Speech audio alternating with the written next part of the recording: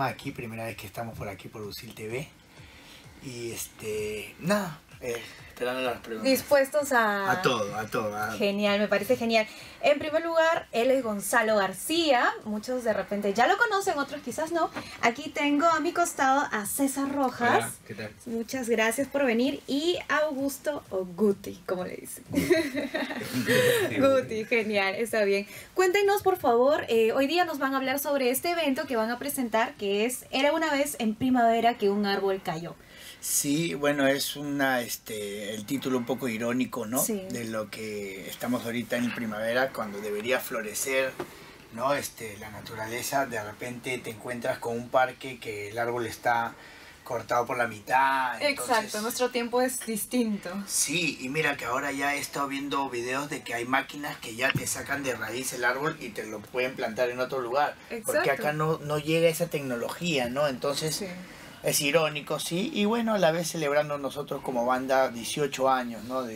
Exactamente, que a eso se debe este evento que va a ser el día 9, este viernes. Exacto, a las 9 de la noche, sí, también. Viernes 9 a las 9 de la noche en el Centro Bar Cultural. Definitivamente. Así es. Sí. Y en mi caso, pues yo trabajo los fines de semana de noche, y son los fines de semana de noche en los que hay conciertos. Exactamente. Entonces yo tengo que terminar un concierto, me bajo el escenario, tomo un taxi, llego al otro lugar y me subo al otro escenario. Ya, imagínate. Entonces mi vida es así, que cuando yo a veces le digo a alguien, oye, acompáñame, Ajá, se sorprende de ver tantas veces que subo y bajo del escenario. claro. Y esa energía, ¿no? ¿Cómo hacen ustedes para mantener esa energía a lo largo de un concierto? Porque yo no me imagino estando que dale. Bueno, eso fluye, eso es pasión ya. Además, ¿No? como dicen, Gonzalo, es pasión, tienes que darle todo. Es algo que te nace ya, que es... Olvídate. Claro. Y mucha gente escucha a lo largo de esta entrevista la pálida. Pero ¿cómo nace la pálida? ¿Por qué se le da ese nombre a la banda? Presión arterial en un inicio. Y Yeah. Luego como que decíamos, pucha, que no, nos puede dar un derrame. Ok. ¿no? El miedo. Mucho flujo sanguíneo. Sí, mucho flujo sanguíneo, presión arterial, te sube la presión, ¿no? Entonces, Okay. ¿qué le ponemos? Entonces, pues, si te sube la presión, te desmayas y te da la pálida. Bueno. Claro. Ok, Entonces, ya. No, entonces que se llame la pálida, pero no, en ese entonces también había una chica, que era una chica bien bonita, modelo, alta, muy alta, 1,75 m, Ya.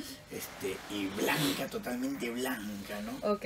Entonces, en ese entonces como que impresionó a la banda y Ya. cayó a pelo. Ah, La sí. pálida. Cuando venía a buscar, no, ahí viene la pálida, Mira, entonces tuvieron 12... Dos cosas que... A tomar en cuenta. Claro. Así es. Ah, mira, qué bueno. Y desde ahí ya pues quedó.